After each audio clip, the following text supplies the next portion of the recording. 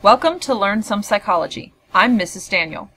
In this video, we're going to learn about the locations and functions of the structures in the midbrain, including the caudate nucleus and substantia nigra in the basal ganglia, and the amygdala, hippocampus, hypothalamus, and cingulate gyrus in the limbic system. The basal ganglia is a system of structures that is wrapped around and directly next to the thalamus, right in the center of your brain.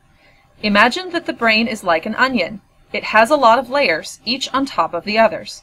The thalamus is in the middle, and the basal ganglia is the next layer on top of it.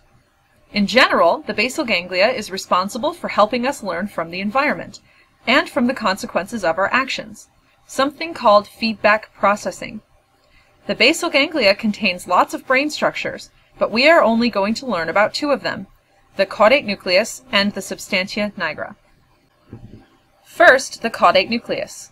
The caudate nucleus plays a role in learning, memory, feedback processing, and behavior. It helps us make a mental association, or connection, between the actions we take and the consequences of those actions, and therefore to learn from those consequences to change our behaviors.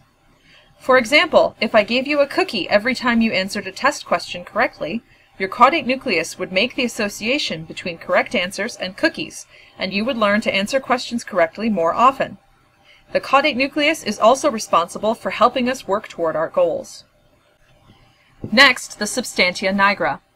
This structure has that name because substantia nigra is Latin for dark substance, and the substantia nigra shows up as a dark spot on MRI scans. The substantia nigra is a heavy producer of dopamine. Think of it like a dopamine factory. If you recall, dopamine is otherwise known as the reward neurotransmitter. One of its jobs is to transmit feelings of pleasure across your brain's cells. Therefore, the substantia nigra is part of the brain's reward center. Anytime you decide to do something in order to get a reward or make yourself happy, the substantia nigra is playing a role in that decision. It also plays a role in learning and the formation of addictions. And now, on to the limbic system. The limbic system is the next layer of the brain onion. It also surrounds the thalamus, just on top of the basal ganglia. Sometimes the limbic system is referred to as the lizard brain, because its job is to regulate our emotions and our basic instincts. Just like the basal ganglia, there are many structures in the limbic system. This video will cover 4 of them: the amygdala, hippocampus, hypothalamus, and cingulate gyrus. First, the amygdala. The amygdala is a very important brain structure to our survival because it governs the emotions of fear and anger, otherwise known as the fight or flight response. Here is a little mnemonic device to help you remember how to spell amygdala as well as what it does. Amygdala is scared and angry. Next we have the hippocampus. The hippocampus plays an important role in memory. Specifically, the hippocampus helps us encode or create new memories.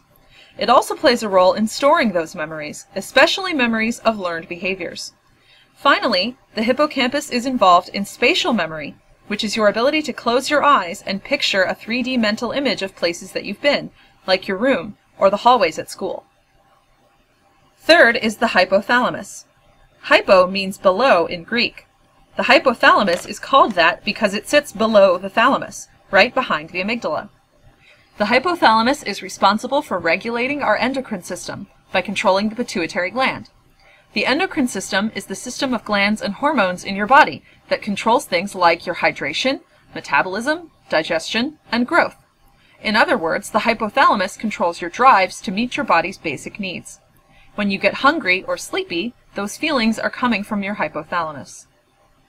The last structure in the limbic system, the cingulate gyrus, could technically be grouped with the cerebral cortex.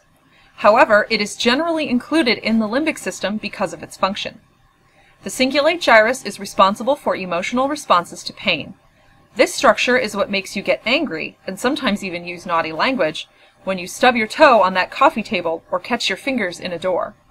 The cingulate gyrus doesn't handle anger in general. That's the amygdala's job.